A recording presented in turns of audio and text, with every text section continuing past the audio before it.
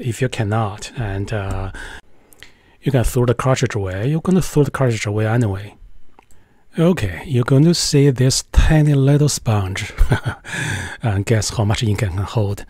And also, you can see there's a wall around it.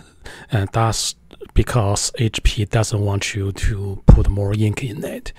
And remember, the black color is easily to get glued backwards.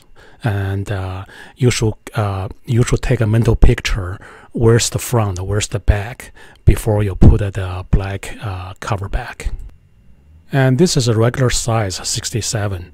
And you can see HP didn't even bother to fill up the sponge. It only filled half full. So you're paying $15 for that 3 drops of ink. Let's take a look over the 67 XL. You can see the HP gave you a lot more ink in the XL.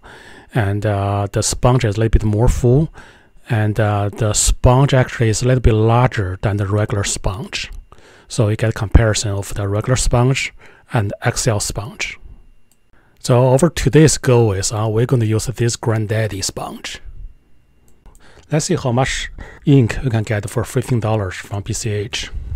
So we go to bchtechnology.com and we go to ink for printers and refill ink for HP and select old dye ink.